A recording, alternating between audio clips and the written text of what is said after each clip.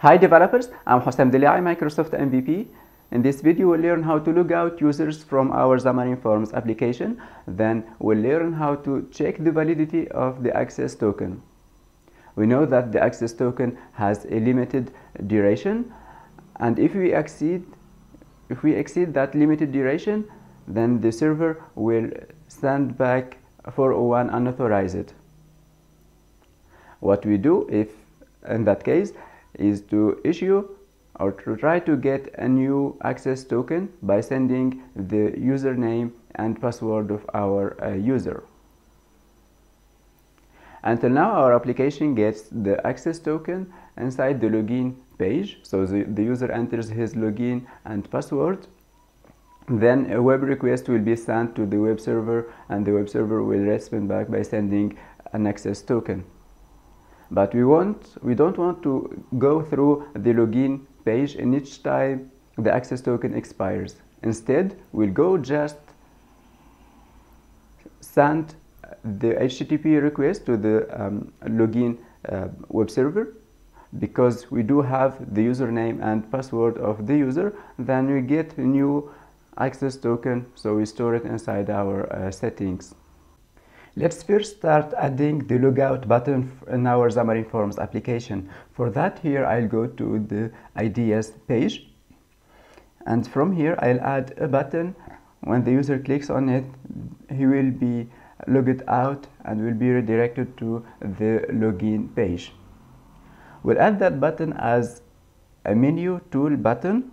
For that, I'll go here. After that I have done the binding context, then say content page,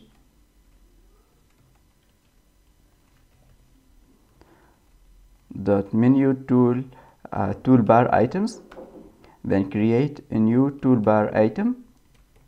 That toolbar item will be like a button that have a text. The text will say logout, and when the user clicks that toolbar item, will execute a command. So we'll create a new command, we'll do binding, and we'll create a new command that will do logout. We'll call it logout command. Let's go and create this command from our ideas view model. So let's go to the ideas view model, and right here I'll go and add a new command. It should be a public command. We call it logout command, and this command will have a getter that will return a new command, This command will execute a lambda expression. This lambda expression, all it will do is the following. So to do logout, we'll just go and delete the access token which is stored in our application settings. That means we'll go to our settings and then access the access token and say equal empty. So this way we do deleted the access token stored in our application settings. And with deleting the access token, we need also to delete the username and password of the user, because if the user did logout, then he wants to delete all his private information from the application. So we'll do the same for the username and password.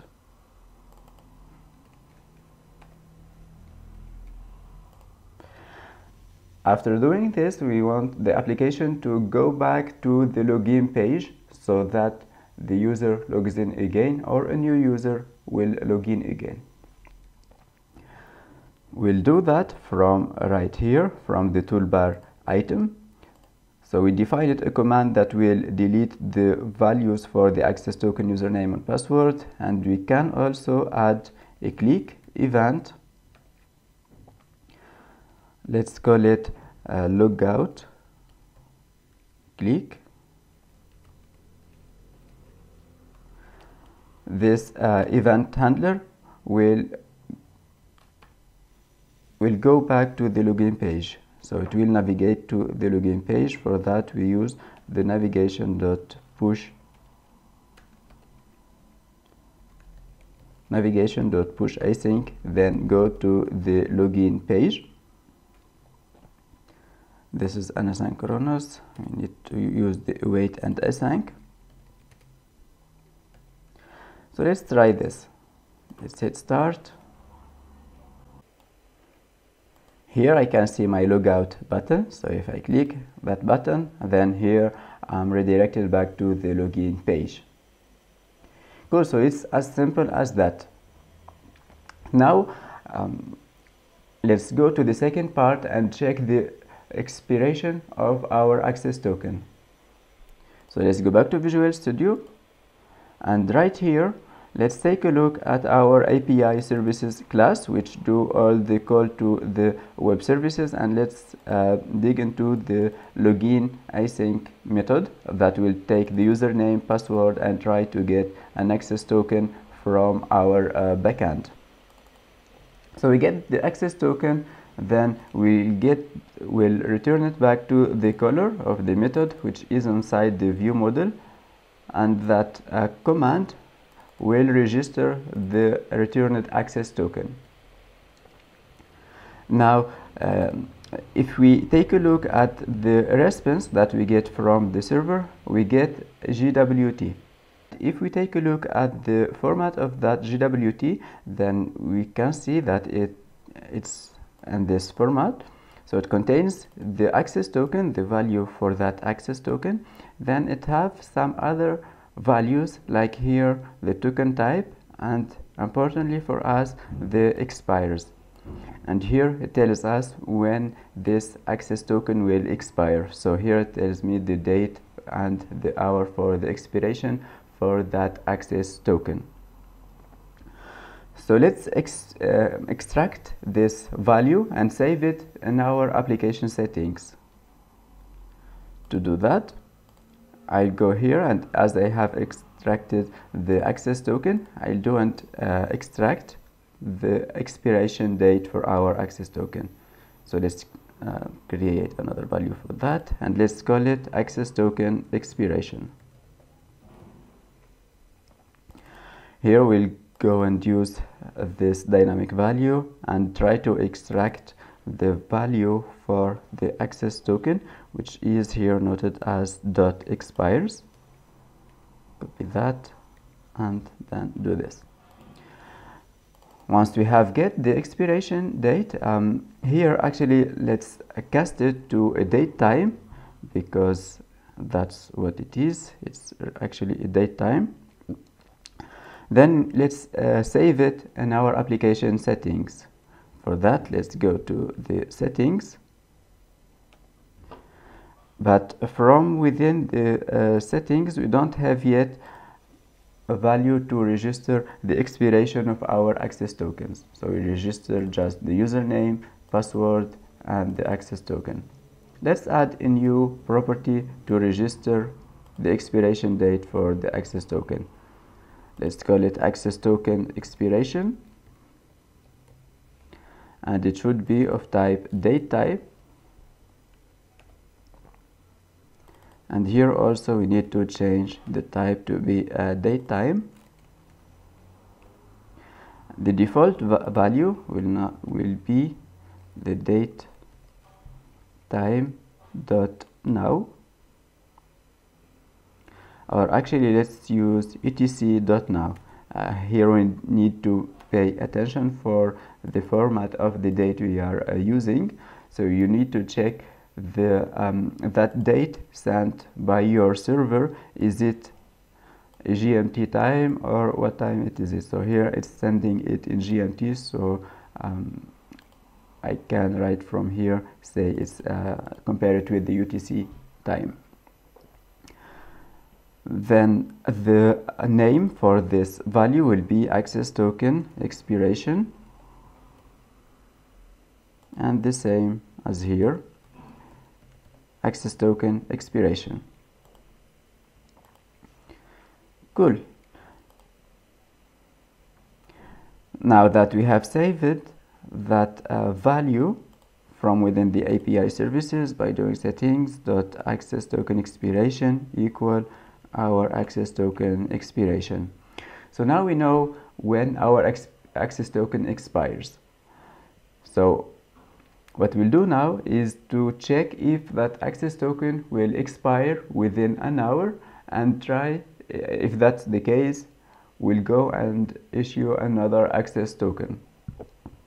I'll do that from my app.xaml.cs page, where here, when the app starts, I have this method set main page, where I choose the first page to be shown within my application. Depending if the user have already signed in, then I'll go and show him the ideas page, and if he's not signed in, then I'll show him the register or the login page.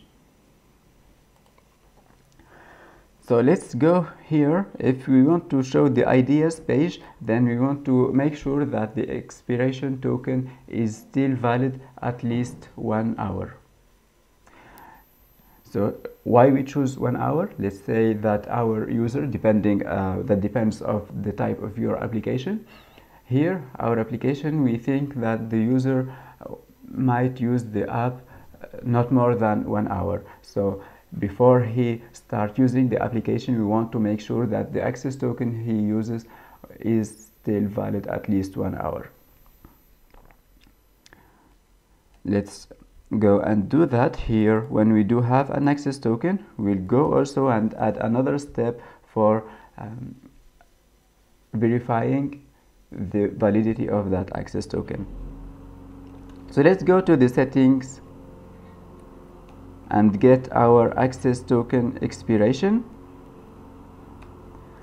and let's make sure it's still valid for at least 1 hour by comparing it to the date time .now. Actually, here we need to verify if it expires within an hour. Then we'll go and issue a new access token. We can issue a new access token by calling the method that is called by the login page, which is here the login command. The login command will go and call the login async, passing the username and password, then get an access token and register it back right here. So let's call this login command from our app.xaml.cs. That login command exists inside our login view model, so we'll go and create a new instance for the login view model. Let's say equal new login view model, then call our view model dot login command. Let's execute the command by calling the method execute. That command doesn't take any parameter right here, so we pass the null right here. Calling this command, we'll go and call this web service, get the access token and register it, and also it will register the expiration for that access token as we have done earlier. Great. Now when our application starts up, it will check if the access token that we already have is valid for at least 1 hour, and here it go perfectly well with the expiration token of our token right here, because we have set it up to be 14 days.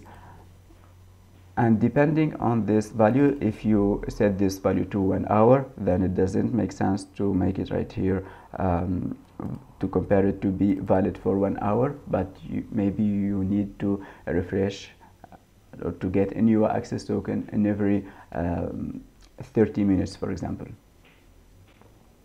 So this is a way to get a new access token.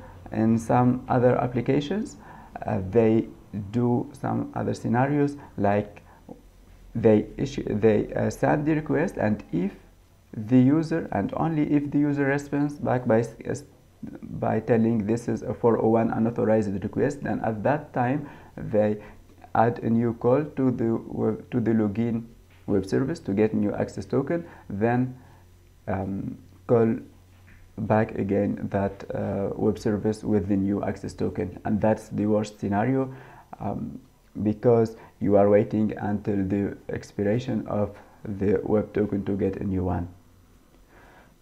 what we have done here is a proactive approach. So we verify the expiration of the access token before it expires. So I hope this video was helpful, and thank you.